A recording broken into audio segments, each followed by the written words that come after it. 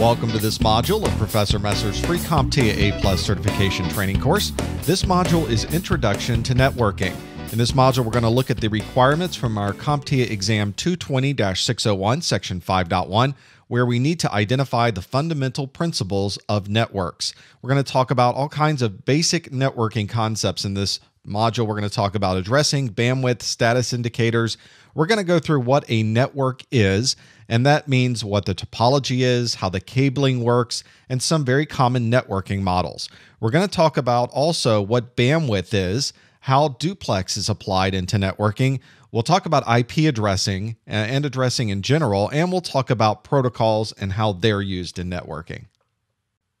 Today we use the term networks to mean many different things, but a network is very simply a way to connect devices together.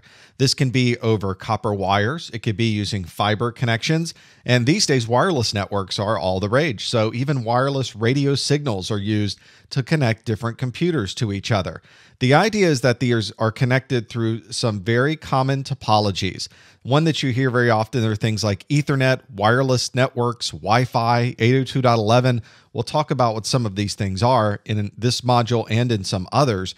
But keep in mind that these are standards. These are ways that everybody has decided upon that this is how we're going to connect all of these machines to each other. And because we're following these standards from this Institute of Electrical and Electronics Engineers, or IEEE, since we're using those IEEE standards, that means that everybody can build equipment, hardware, and software to all interoperate and work together.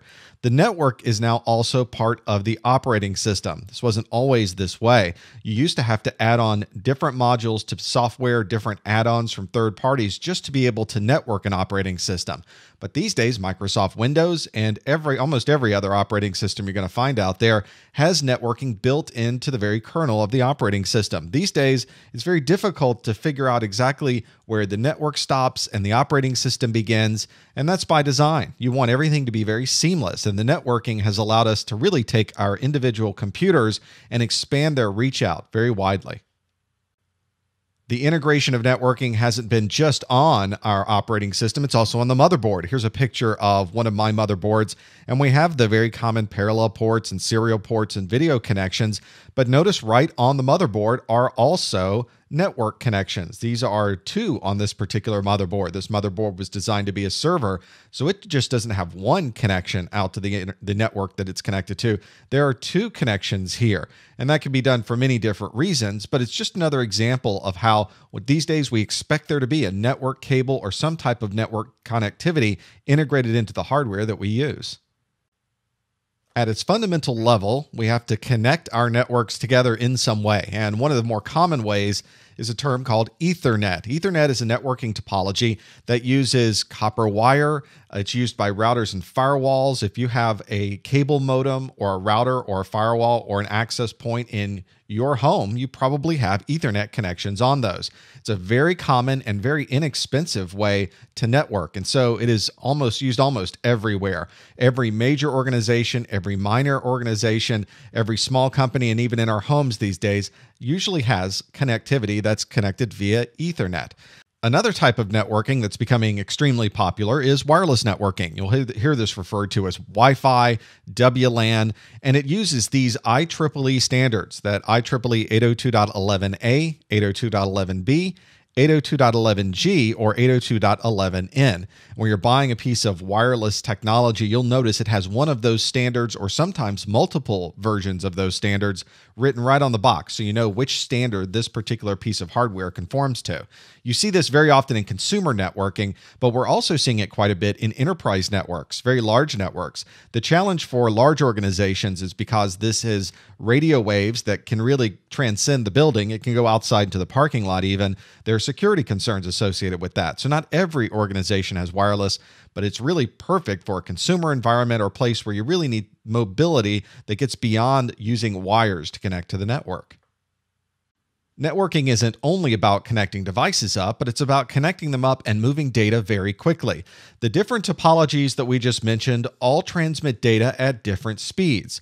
So occasionally, especially if you're sending a lot of traffic, you're watching a video right now, you need a lot of bandwidth. The video uses a lot of bandwidth, and the more speed you have on your network, the faster you're going to be able to receive that data. We usually describe bandwidth in bits per second. So as we go through this particular video and many others on networking, you'll very often hear these networking topologies described as bits per second. This is a little bit different than we're talking about data that's stored on a hard drive, where everything is usually talked about in bytes. But in the networking world, we always use bits per second to describe speeds and bandwidth.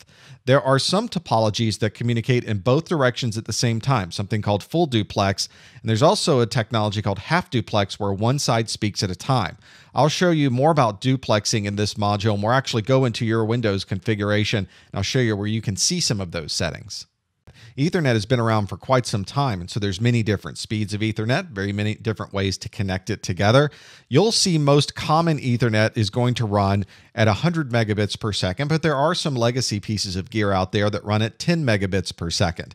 The latest versions of Ethernet are running at very high speeds, gigabits per second. There is a gigabit Ethernet that runs at 1,000 megabits per second. That's a gigabit. And the latest versions of gigabit run at 10 gigabit per second, or 10,000 megabits per second. So the idea, whenever people talk to you about Ethernet, they say, oh, what are you running? Oh, I'm running gigabit Ethernet. Usually on some of our newer laptops and devices, it's a gigabit Ethernet connection. But you have to make sure on the other side of that connection, on your firewall, your cable modem, that it also will support that speed. Ethernet, fortunately, will drop its bandwidth down so that both sides match up at the fastest speed possible. It's not always the case, but that's the idea, is we're able to run as quickly as possible, and it could be an option between any one of these types of connections. Wireless is also very similar in that there are many different kinds of wireless connections. I mentioned that 802.11a, B, G, and N type connectivity, and I've got here some descriptions of possible throughputs that you could have, maximum throughputs that you could have for these wireless technologies. Wireless is a little bit different than a wired connection because so many things can affect a wireless signal. The distance you are from your access point, if there's any other interference in your area, all of these things can start to affect how the signal is getting to you, how you're able to hear the signal from the network, and how much you're able to transmit back without there being problems and retransmissions and data that's dropped along the way. And those types of things can slow down the signaling. But if we're talking about the maximum total throughput of these wireless connections, here's an example of what you might see. And on the exam, you might get a question about what is our maximum theoretical throughput for an 802.11g network, and you'll need to know that that's 54 megabits per second. In networking, we hear the term duplex quite a bit. There are half duplex and full duplex connections. Half duplex is a system where one station talks at a time. This is very similar to a phone call you might have, where one person talks, they stop talking, and then the other person communicates. And really only one person can talk at a time. Whenever two people are on the phone trying to communicate, neither one of them can hear very well. So you want to keep that a half duplex conversation. This is what was used in legacy networking equipment because the hardware inside of those devices could really only do one thing at a time. Since then, our technology's gotten better and we've gotten to more of a full duplex communication. This is where both stations can send data and receive data simultaneously. They don't have to be like a person on the telephone. They can talk, and at the same time, while they're talking, they can receive information. As you might imagine, that's a much more efficient communication. You can send data a lot faster because you don't have to wait while one station is communicating. The real key here with networking is the duplex has to match on both sides. For most technologies, Ethernet's a good example of this, the duplex communication capabilities are auto-negotiated whenever a link starts up. Most of the time that works just fine, but there are some people that say they want to lock it down and they want to administratively say that both sides of this communication are running at full duplex or running at half duplex. But the key is that you want to match those. You can imagine if one station continues to talk over another and the other station is set to half duplex and isn't expecting that errors can occur and throughput will drop very dramatically. So duplex, a very minor type thing. You set it up and it runs, but it can create major problems for you if it's set incorrectly. Let's look at the duplex settings for my computer. I'm going to go to my Start menu, choose Settings, and all of our networking is in the Control panel. There's a selection in the Control panel for Network Connections, and if I double-click that, that will list for us all of the networking connections that are configured on this device. Now, I'm running from a virtual machine, so I have one Ethernet connection out to my local area network, and it's currently connected. What we'd like to do is get more information about the raw configuration of this hardware. We want to see exactly how we've configured this device. And if I right mouse click, one of my options is Properties. This brings up a local area connection properties dialog box that gives us information not only about what physical hardware adapter that we're using in this device, but there's some other connections and protocols down here. We'll look at the protocols in just a bit. Right now, where I'd like to focus is on our duplex setting, and all of that is configured in the hardware device itself. So I'm going to click Configure. The next option that comes up is a set of resources and information that's available for this piece of hardware that we have.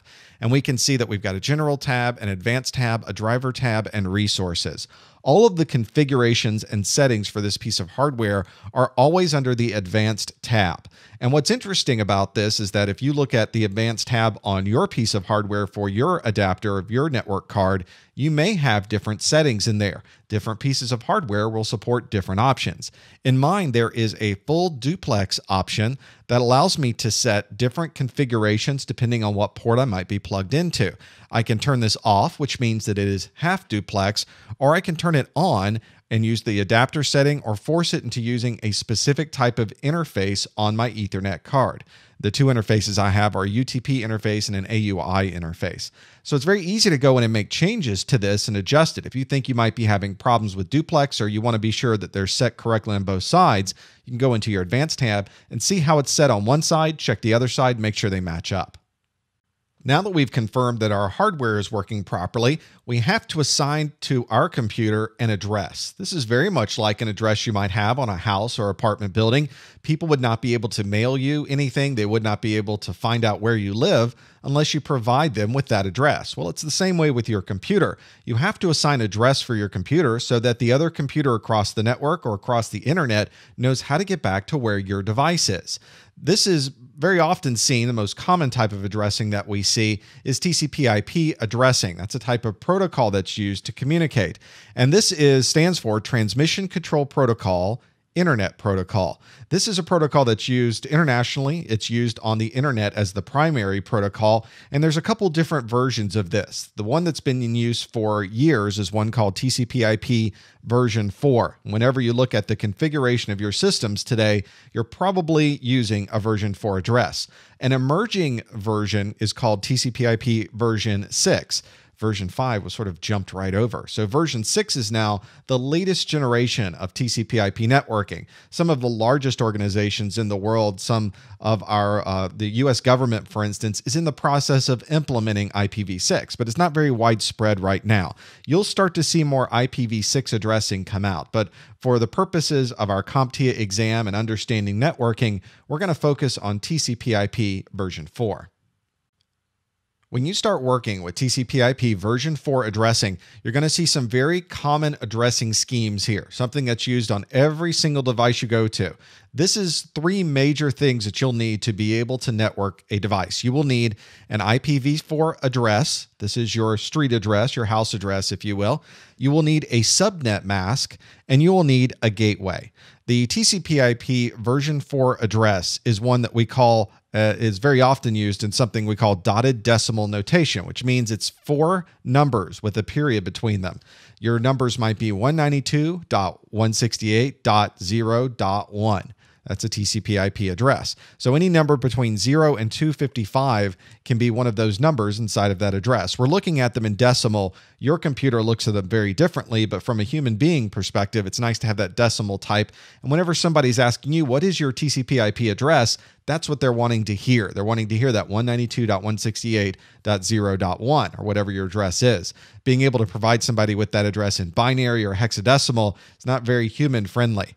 We also need something called a subnet mask. The IP address and the subnet mask work together because the subnet mask is going to determine which network segment you're on. The idea behind the subnet masking and the details about exactly how it works is a little bit out of scope for the TCP/IP section of our exam, of the CompTIA exam, but the subnet mask is a critical piece of this. You cannot network on a network, generally speaking, unless you have your address and your subnet mask. And also, the third piece that you're going to need is a gateway. The gateway is the IP address of the router that your machine uses to communicate out to the rest of the world. So if you're in a home network, your address, your gateway address, is probably pointing out to your cable modem or your router. You also can see that the gateway address becomes extremely important because we have to be able to get out of our house to communicate to anything else. So if we did not have our gateway address, we would only be able to communicate within the network that's within our home on that single subnet. And obviously, when you're connecting to the internet, the gateway becomes a critical piece of this. Let's look at the addressing configuration in my computer here. I'm back in my local area connection properties. We got to this from our control panel under our network connections option. And you can see there are a number of connections that come by default in our Windows configuration. I'm going to scroll down a bit because one of those connections here is the Internet Protocol, TCP/IP. That's exactly what we were just talking about. And if I choose Properties, it pulls up information about how this device is configured. On most devices, even in very large organizations, this tends to be the default configuration. Notice that it will obtain an IP address automatically, and it will obtain a DNS server address automatically. We'll talk more about DNS in just a moment. We can also specify what the IP address is on this device if we'd like to. And there are those three very critical pieces we just talked about. There's the IP address, the subnet mask, and the default gateway. Without these three devices, we can't really communicate out on the internet and do anything that's really functional. The DNS configuration also uses that same dotted decimal notation. We'll talk more about why DNS is important in a bit. But we're going to, in our particular case, say that we're going to continue to obtain these addresses automatically. So the question becomes, what are we configured for on this device? Well, what we're going to do is go to the command line. If you remember using the command line with some of the utilities in a previous module that we did, we get to the command line using start run and typing CMD and hitting enter. What I'm going to type is a command called ipconfig. ipconfig will become a very important command if you start to do a lot of things with networking in Windows because it tells you a lot about what's running on your system.